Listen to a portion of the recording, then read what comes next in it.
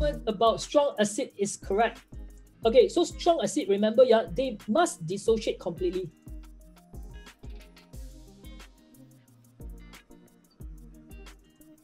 Okay, so they dissociate completely to give hydrogen plus ion, right? So let's look at this part. Okay, they have high concentration.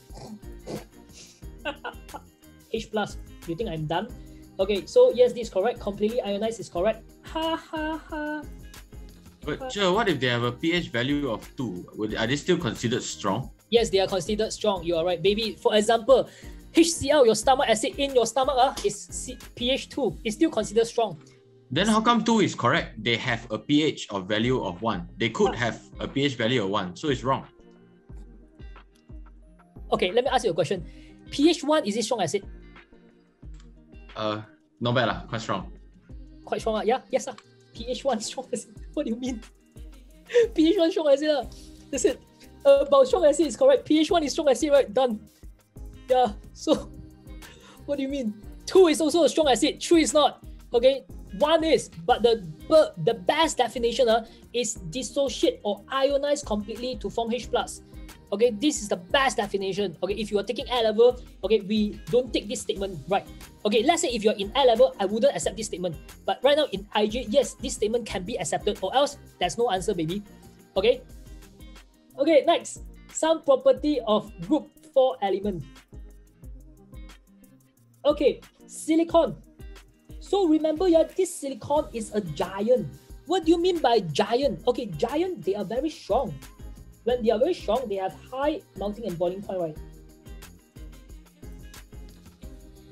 Okay, silicon, let's look at this part. The property of silicon. So, density, oh my god, this is way too high. My god, this is so crazily high. This is wrong, because this is way too high. Okay, next, what about 6.22920? 6.22920. Okay, as you go down, do you see a trend? Okay, it slowly increases, right? You go down, you see a trend, decreases slowly, right?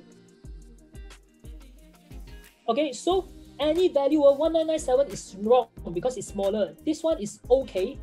I mean, this one is okay. 32 is also okay. Density, do you see that this is way too high? So this is out. So the answer is A. Yes, correct. Silicon, diamond, and graphite. In your syllabus, just these three. Silicon, diamond, graphite are giant. They are super strong. Okay, so they have strong covalent bond. At the same time, they have high melting and boiling point. Okay, sexy, Okay, so let's move on. 24. Okay, beryllium does not react with cold water. Okay, why is it so? Because beryllium is not very reactive. Okay, it's not very reactive. Okay, it reacts with HCl but cannot be extracted by using carbon. Okay, so what happened is that, okay, so it reacts with HCl. Okay, and it cannot be extracted using carbon. Where is beryllium placed in reactivity series? Okay, first, you look at magnesium, yeah. Magnesium is very reactive, you know. So beryllium is less reactive, right? So beryllium should be somewhere here. Okay, so B, A is correct. Okay, next, it reacts with HCl. Metal can react with HCl, right? Okay, next, cannot be extracted from its ore using carbon. Okay, so by the way, carbon is somewhere here, yeah. Okay, so if carbon is somewhere here, you must have it higher than carbon, right? So the answer is A. Okay, because it can't be placed lower than carbon. Okay, they say cannot be extracted using carbon, so carbon can't reduce it. Okay, Kenna, please write down. Sorry, guys. I'm gonna have my dinner while teaching. I'm a bit hungry, yeah. Oh god. Okay, let's continue. Let's look at 25. Cryolite. Okay, this cryolite is very popular. This is in aluminium or bauxite extraction.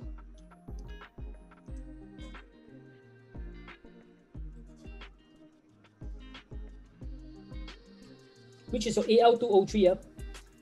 Catalyst, not really. So what it does, it has two purposes. One is to reduce the melting point of your bauxite. Second is to improve the electrical conductivity.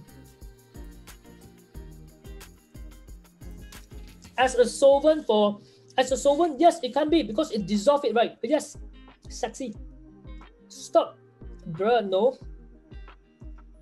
Okay, reduce aluminium. But doesn't it reduce its melting point? Reduce its melting point. But how does it reduce its melting point? Because it dissolves in it. When it dissolves, the melting point drop.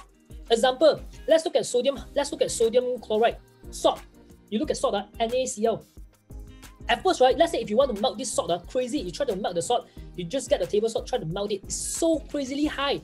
But what happens? If you throw it into water, it dissolves straight. Okay, so does it decrease the boiling point? Yes, it does. It does dissolve the melting point. Straight away, when you throw it to salt, when you throw it to water, 25-degree room temperature already dissolved. So can conduct electricity already. So the same thing, yes. It is basically acting as a solvent. Sexy.